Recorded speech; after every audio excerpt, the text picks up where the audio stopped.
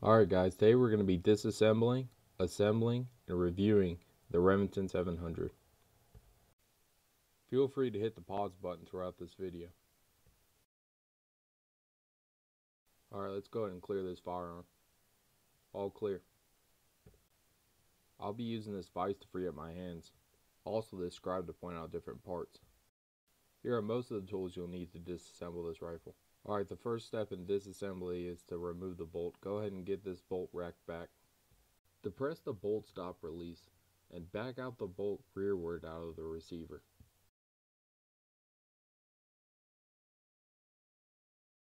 Next we're going to be removing the stock. Start with the rear guard, center guard, and front guard screws. Make sure you're using the correct tapered bits while unscrewing these screws.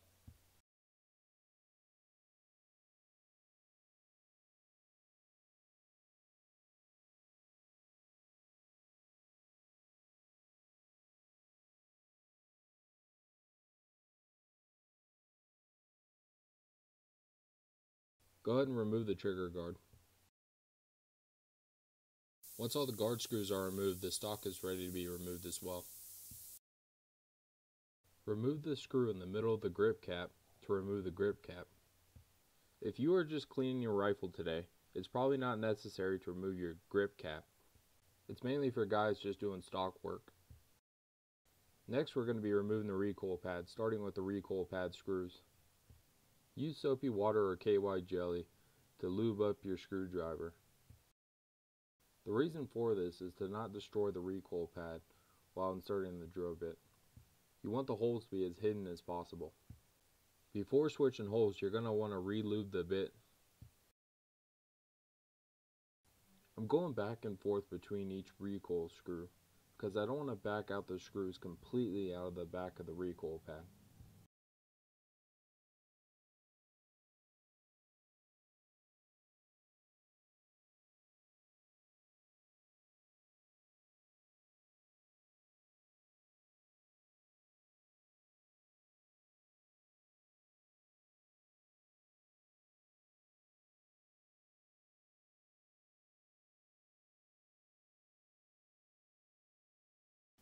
Now I can safely remove the recoil pad with the recoil screw still inside.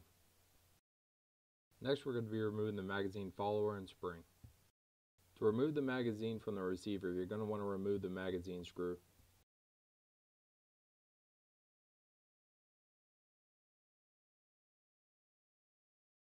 Once the screw is removed, grab the magazine and lift up. Next we're going to be removing the trigger housing assembly, but there's going to be a few steps before we do that.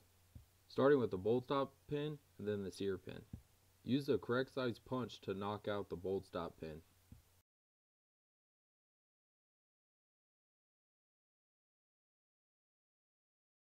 Leave the punch in the hole and then go to the other side.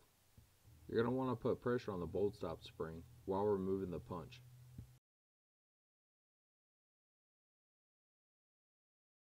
Once the punch is removed, you can go ahead and remove the bolt stop spring. And then the bolt stop.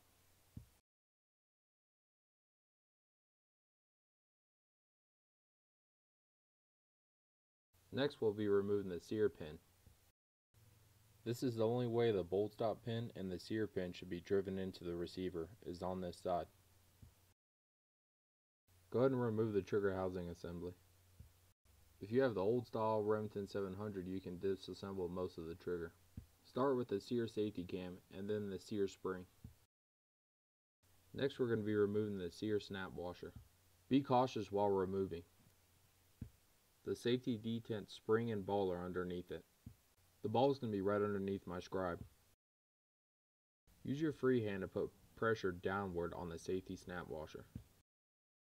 Once removed, remove the safety detent spring and then the safety detent ball. Now go ahead and flip the trigger housing assembly over. Hold the safety pivot pin in place. Remove the safety pivot pin, then the bolt stop release. After that, the safety assembly. I recommend using a vise here. Next we're going to be removing the trigger pin. The trigger should be able to slide downward out of the trigger housing assembly, along with the trigger connector. The rest of these are staked in. I recommend not messing with them.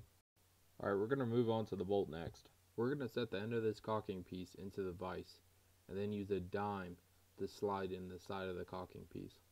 There is a tool to remove this. It's called a bolt disassembly tool, but this is an easier way around it. Slide the dime in the side of the caulking piece and release the bolt. Now we'll go ahead and remove the bolt assembly by unscrewing it. I will be using a second bolt disassembly tool next.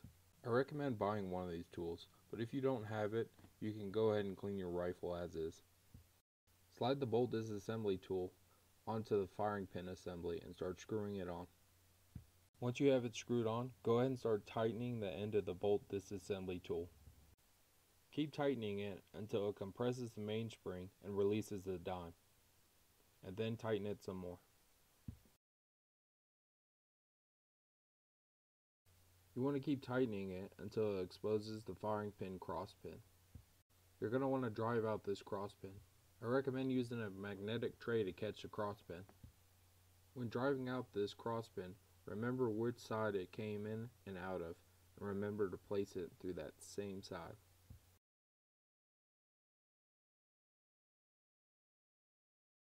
Go ahead and remove the caulking piece, exposing the firing pin. Alright guys, next you're going to be playing a back and forth game. You're going to want to back off the bolt disassembly tool as well as the bolt plug, without actually removing either until you've completely taken the tension off the mainspring. If you don't back off either side, you're going to have a lot of pressure when taking off one or the other. When you've decided there's enough pressure off the mainspring, go ahead and remove it. Be careful because there still will be some slight pressure. Disassemble the rest of the firing pin assembly. Next, we're going to be removing the ejector from the bolt face. You're going to want to use a punch and drive out the ejector pin in the side of the bolt.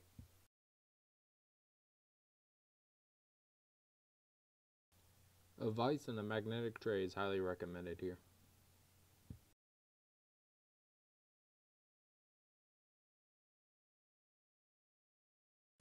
Once you've punched out the pin completely, leave the punch intact. You're going to want to use your free hand to put pressure on the ejector before removing the punch, and then slowly back off. Once you've pulled the ejector out, don't forget about the ejector spring. Alright guys, we have a completely disassembled rifle. We're going to jump into the assembly and then the review. We're going to start with the ejector spring and then the ejector. Make sure you place the ejector in the hole in a way which it aligns with the ejector pin. I'm going to use a slave punch here to hold the ejector in place.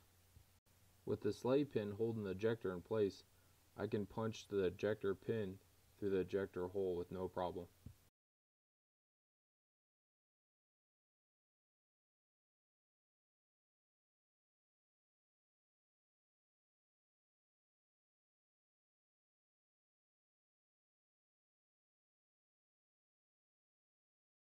Let's try a little test run here. Place the bolt disassembly tool in the vise. Install the bolt plug into the bolt disassembly tool. Only go about 2 or 3 threads. Install the firing pin assembly, and then place inside the bolt disassembly tool. Use the handle to compress the mainspring and start screwing it into the end of the bolt disassembly tool. Go back to the bolt plug and screw it in the rest of the way.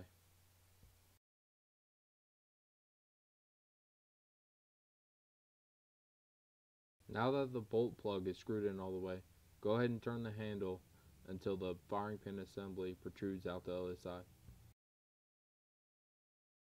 You want it to stick out enough to put the caulking piece back on and to slide the cross pin back in. It can be very challenging to put the cross pin back into the firing pin assembly. If it's not wanting to go on one side, go ahead and take it off and try the other. Remember, if you're getting too much resistance, take the caulking piece back off and rotate the firing pin assembly.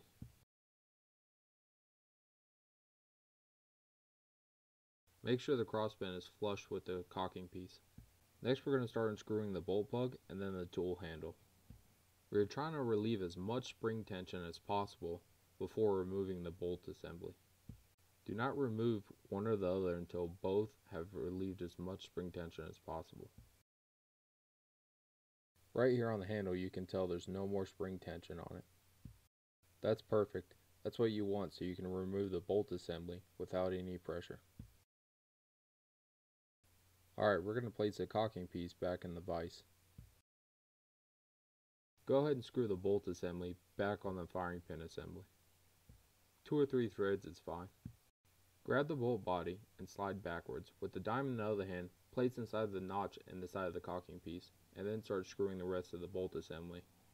Once you've got the bolt assembly all the way screwed on, remove the dime by pulling back on the bolt assembly. Now we want to align the cocking piece with the notch inside of the bolt assembly.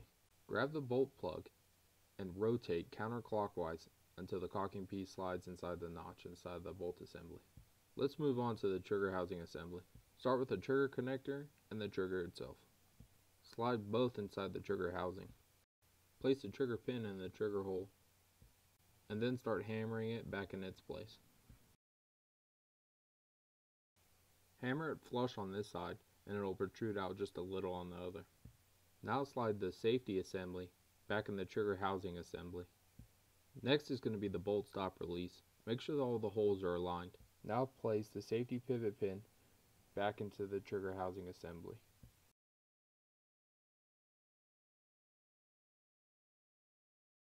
Place the safety detent ball and then spring back on the trigger housing assembly. Next we're going to be sliding the safety snap washer back in place. Next we're going to be replacing the sear spring back into the trigger housing assembly.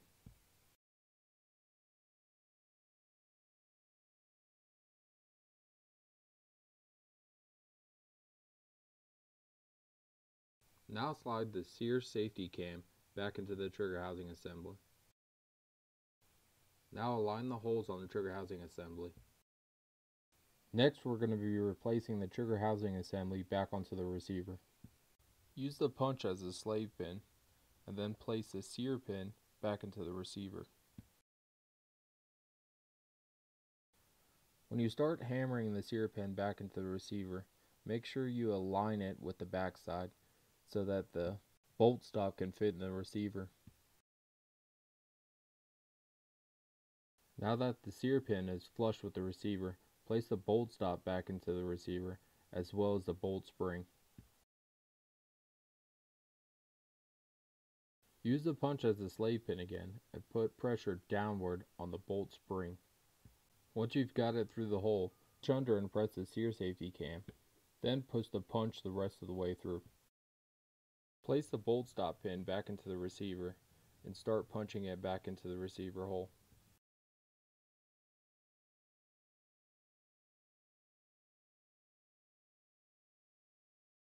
While punching the bolt stop pin through the hole, make sure it goes through the bolt stop spring and bolt stop itself.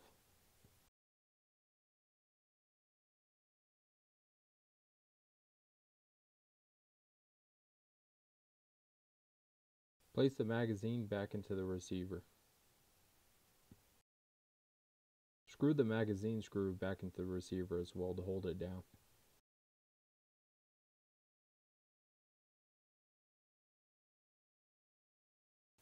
Now place the magazine follower and spring back into the magazine.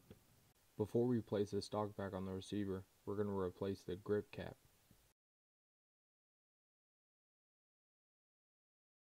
Make sure the grip cap is aligned, not upside down.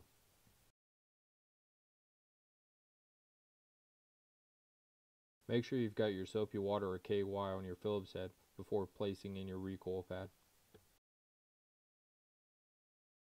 Bounce back and forth between each recoil pad screw. Don't tighten one screw all the way down or the other will protrude out of the hole.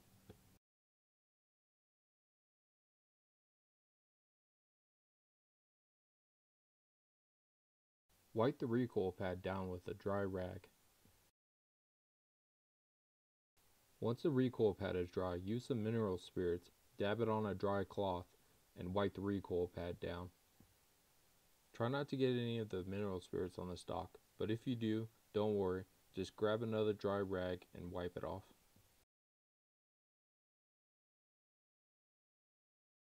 It's time to replace the stock back onto the receiver. Next, place the trigger guard back on the stock.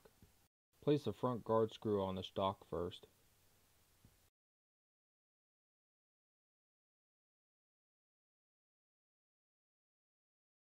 Next will be the rear guard screw.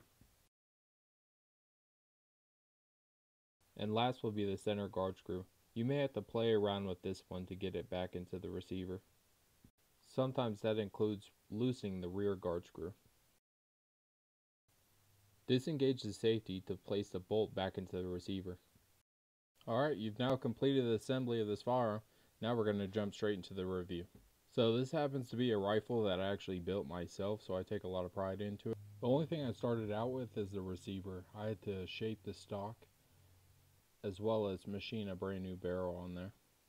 I decided to chamber my rifle in 7mm 08. Once I finished machining the barrel to the receiver, I had to fit the rifle itself to the stock. I decided to leave the blonde stripe on the end of the ebony tip. I thought it looked pretty cool and I wanted to separate myself from everyone else as well. Everything is fit properly and tight to this action. The recoil pad on the stock is fit perfectly to the stock.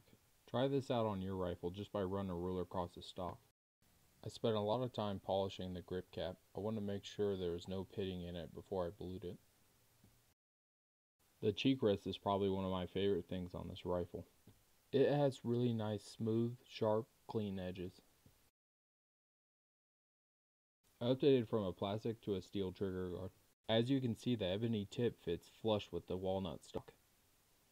I spent a lot of time polishing the bolt handle, as well as around the bolt handle checkering. There was a lot of pitting on this rifle before I blued it. The trigger on these 700s are pretty awesome. They're adjustable and easy to replace as well. I decided to go with a Leopold scope. Here's a close-up of the finish on my rifle. The Remington 700 is a great firearm. I've never had any major functioning problems with any of the 700s I've ever worked on. Alright YouTubers, that's it with my review. If you like this video and you want to see more just like it, please subscribe at the Amateur Smith. I try to put as many videos out as I can on a weekly basis. And I've also got plenty more videos just like this one on my channel. I'll see you next time at the Amateur Smith.